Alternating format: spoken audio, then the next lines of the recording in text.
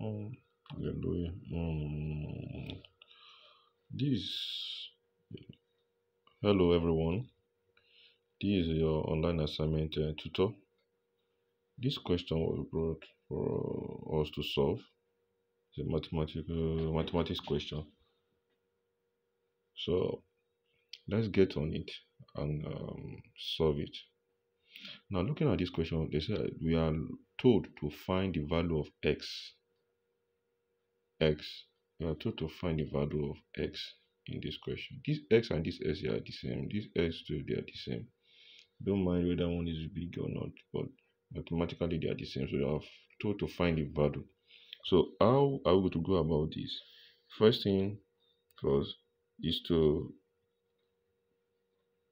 you can also write this question, this the equation in this format: x raised to power x equals to 3 raised to power s. Now this is also the same thing as multiply by 3 raised to power 9. From the law of indices, when there's multiplication, the power we add up. So from here now we can divide both sides by 3 raised to power x.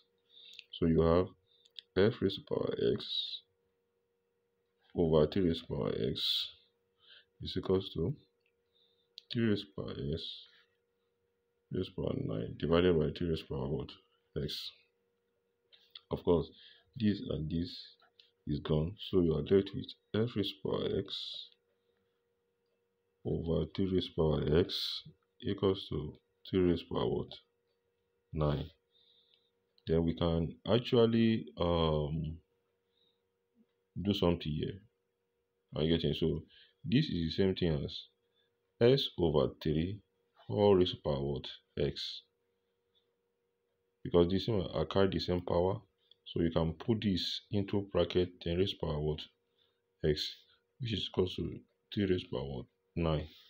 Now the next thing you do is that you take the log of both sides. Take log of both sides. So you put log here, s over 3 raised to power x equals to log 3 raised to power what? 9. This one can come here, it's the same thing. This s can come here.